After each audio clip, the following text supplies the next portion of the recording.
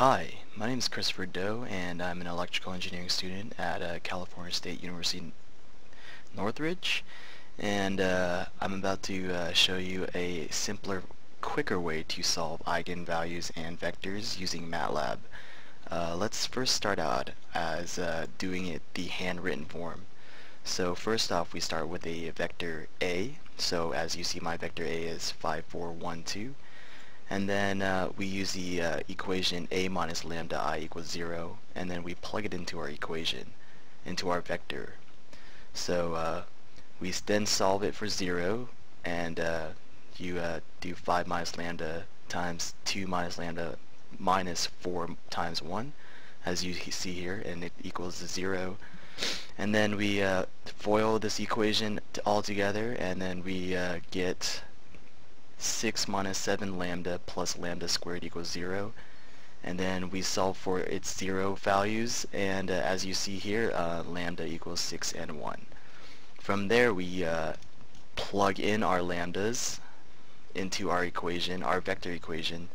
So as you see here, we're solving for lambda equals to 6, and 5 minus 6, which was the 6 was the lambda, so we're plugging in 6 into lambda. And once we get to the equation, we find an x1 and x2 value that would equal to 0. So these are our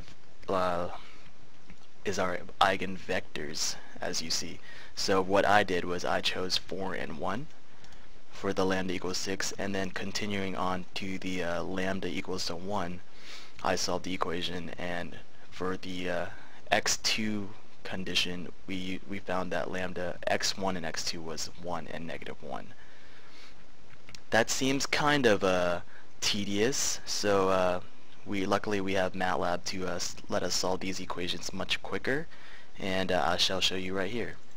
Now here we will solve it using MATLAB. Let's go straight on to it.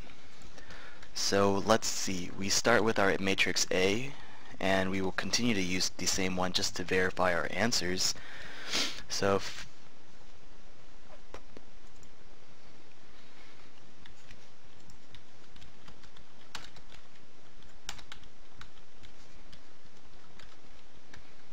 and as you see here, that's our matrix A, and then we shall find its eigenvalues.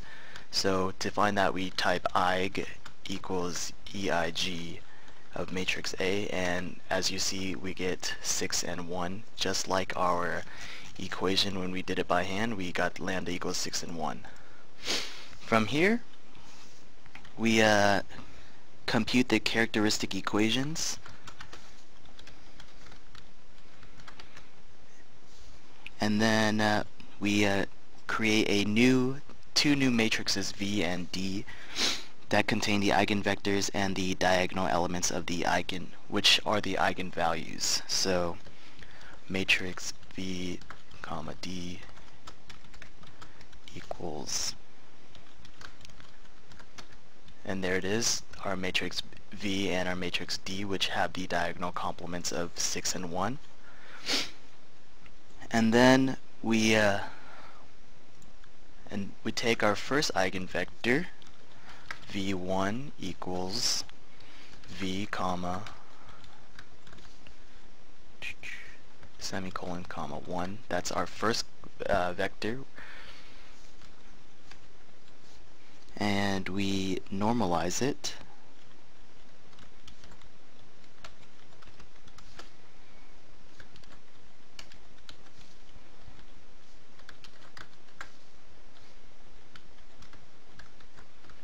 and we get our solutions for our vector.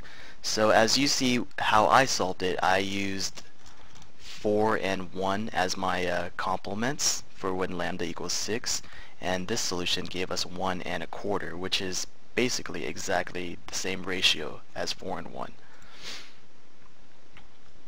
And the same set goes on with the second vector, and we can use this method to solve 3 by 3 determinants, 4 by 4 determinants, and so on, which will thus greatly improve our timing.